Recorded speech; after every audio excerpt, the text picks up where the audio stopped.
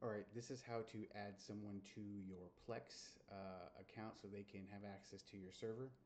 So you're gonna go to the Plex app. So if you need to do that, just go to plex.tv on the computer browser, and it's gonna take you to the website. And on the top right, it says Open Plex. Now I'm logged in, but you won't be logged in. So you'll click Open Plex and you'll log in, and it'll launch the app.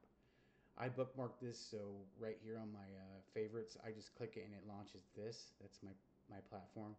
So I'll just click on the settings here, and then I'll go down to manage library access, and then it says right here grant library access. You click that, type in somebody's email address, and then send it. Now that will send them an invite to set up their own username. All right.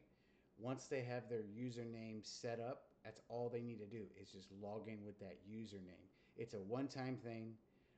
Usually, I'll go to YouTube, and I'll do a tutorial, and then I'll include this. I'll send whoever I invited um, the tutorial on how to set that whole thing up. Because I mean, if you don't know what you're doing, then it can be a pain in the ass. But there's plenty of tutorials. Here's how to accept a Plex invite. But after that, all they have to do is log in, and yeah, and you can actually like set it up to where these people who have access to your server, they don't have access to everything. This particular person has access to all my libraries.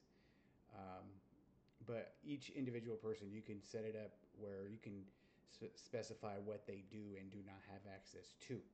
So yeah,